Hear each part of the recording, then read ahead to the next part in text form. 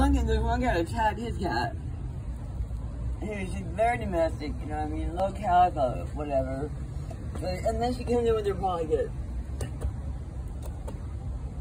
And then he blamed it on me. He said it was my fault. Fucking cat came to my house. Man, there's a tiger cat. And I said, you know what, man? I'm over it. Fuck that shit, man. You know what I mean? Tiger cat, eh? Fucking, yeah, big old body. The cat's 40 fucking pounds.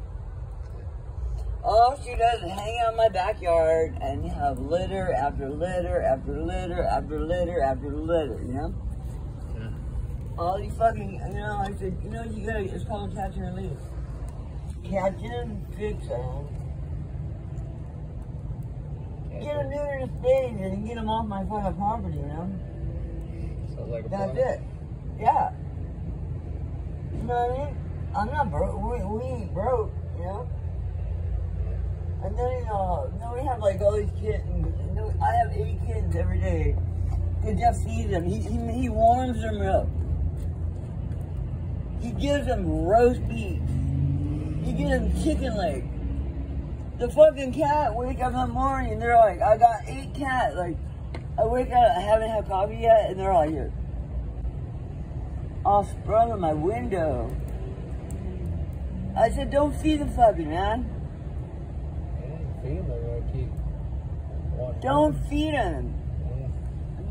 You know what I mean? And then he's all, they evolved from tigers, man. They can get their own meat. Yeah, they're good hunters, man. I'm gonna check it out, man. Look, great, okay. They know how to hunt. Every day I walk outside, there's a rabbit, there's a bird, you know. So anyway, I'm just like, fuck. I'm on parade, my parade. She's coming over tomorrow, and I'm like, fuck. You know what I mean? It's like, I feel guilty because, and she's like, get rid of him, get rid of him, get rid of him, you know? Costing me $100 a week to feed these fucking cats. You know what I mean?